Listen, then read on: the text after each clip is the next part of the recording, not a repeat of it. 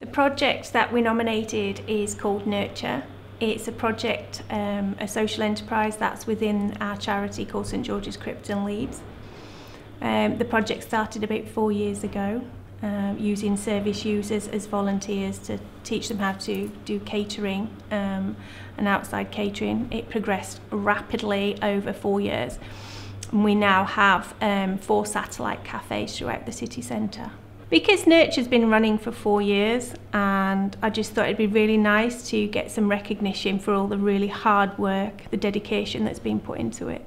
I think the reason that Nurture took off so quickly was that it was fully embraced by the whole of the city. It was embraced by the prisons, by probation, the corporate groups, everyone that was using Nurture. They just totally believed in what we were doing, and they could see that it was working. We're just a small catering firm in Leeds, really.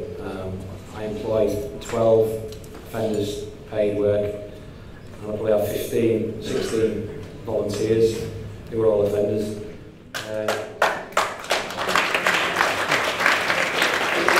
Honestly, for me, it's just dead easy. It's just giving people a chance, an opportunity to prove to people that they're worthwhile. It's not difficult. It's not really not difficult. I'll tell people it's easy, really. It really is easy. So thank you for no offence. I'm just absolutely overwhelmed, totally overwhelmed.